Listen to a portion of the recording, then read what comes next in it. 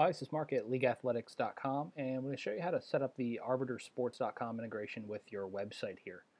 First thing you're going to need to do is go over to your Arbiter account, get logged in, and grab your group ID in the top right corner here and copy that. We're going to need to insert that into the website. And once you have that, we're going to go to the admin section, then we're going to go to configuration and then general settings here. And then in the general settings, we're going to scroll down in the Arbiter Group ID area. We're going to plug that in. Make sure for now this sync checkbox is unchecked. And then we're going to go to the bottom and we'll click Submit to Save. So the next thing we need to do is we need to hook up our facilities, our divisions, and our teams to our Arbiter account. So when you set up an Arbiter account, you're going to have to enter those things, sites, levels, and teams on their side. And then what you're going to do in League Athletics is essentially connect your League Athletics entities to your Arbiter entities. Now, if you're connecting to an existing Arbiter account, that's probably already done or been done for you, so you don't have to worry about entering that in the Arbiter side. So the next thing we're going to do is we're going to go over to Edit Facilities, and this is going to give us a list of all of our fields and facilities that we have, and we'll click the Edit button on the right here for the first one.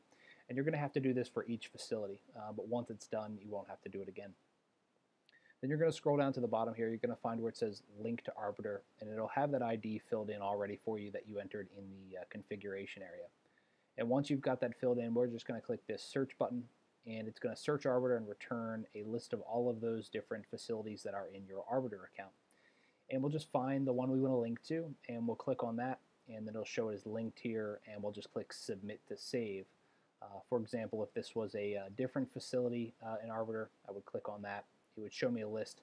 I would click on that that item in that list there, and then it would change here, and I could submit to save that one. So let's do it for field 1 here. That changes. I'll click Submit, and now this field in my website here is hooked up to that field in Arbiter. So anytime I schedule an event on this facility in my website, it's actually going to show up as field 1 in Arbiter on the correct field on their side. But typically you want to match it up. They'll usually have the same name. So the next thing we need to do are the divisions and teams. That can be found in the teams area, divisions and teams option. And then this is going to list out our divisions and teams in our website. And we'll just click on Boys 9-10 here. And this is going to have the same type of setup.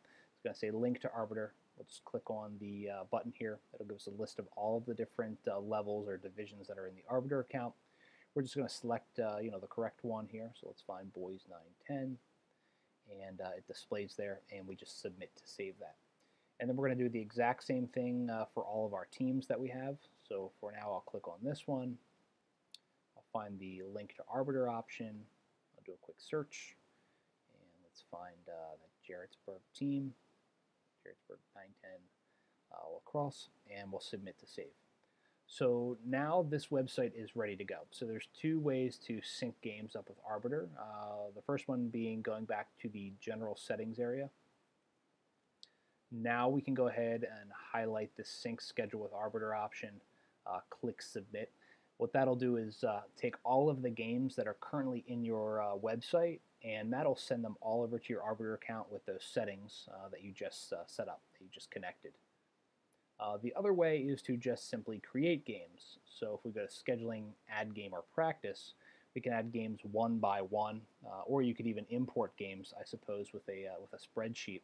And when those games are created, they're going to automatically be sent over to your Arbiter account with those settings that we just connected. I'm Mark at leagueathletics.com. Hope this Arbiter integration makes it a little bit easier for you.